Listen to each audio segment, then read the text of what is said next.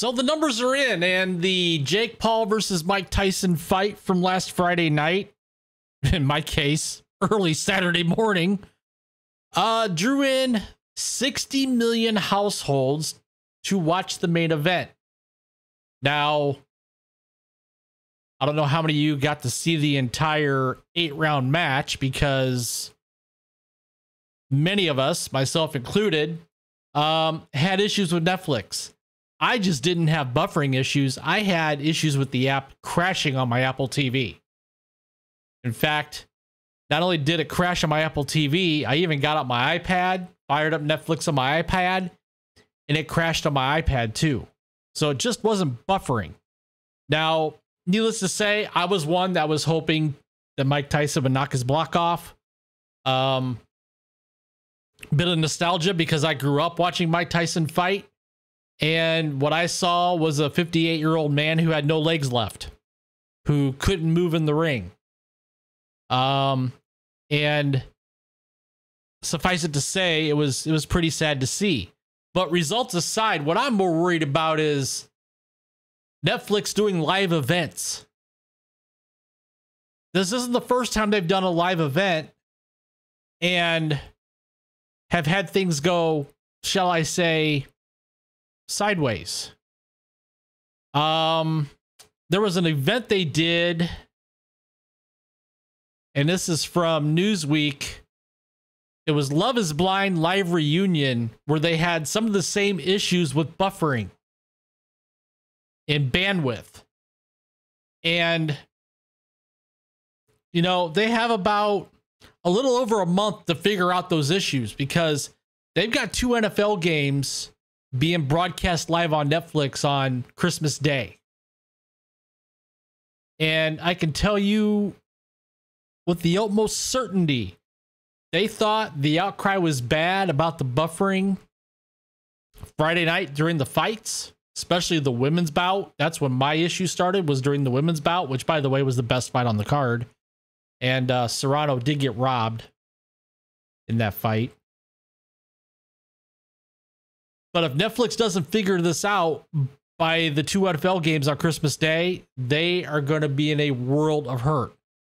If you've ever watched an Amazon Thursday night game, yeah, there's sometimes some issues with the picture and whatnot, but they pretty much have cured their issues as far as bandwidth and buffering. Netflix better get it figured out before Christmas Day.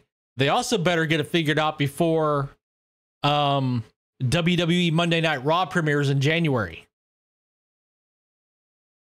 Because wrestling fans ain't gonna put up with it.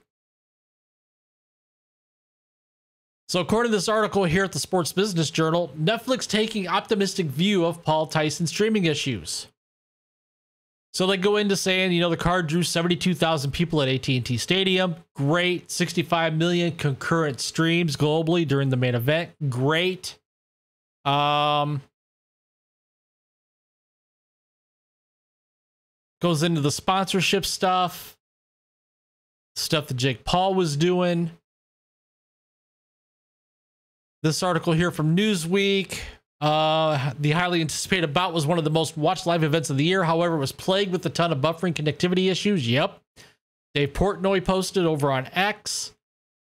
I'm in the classic torture chamber where I can't tell if my internet keeps going out or whether Netflix is just consistently buffering and unwatchable for everybody. Yeah, it was unwatchable. And again, not just during the main event, but even the women's match, the co-main event, is when I started having issues myself. They talked to WWE, who's been assured that the issues will be kept to a minimum with Raw. I don't know how much confidence I have in that statement. One higher up said that if they were ever doing the type of traffic Mike Tyson and Jake Paul were doing, that would be a good problem to have. Then they go into the Love is Blind reunion issues that they had.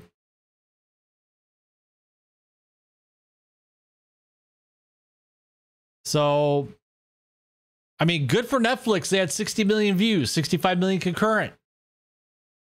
But man, get those issues fixed with your live streaming. I mean, the whole package was not good. From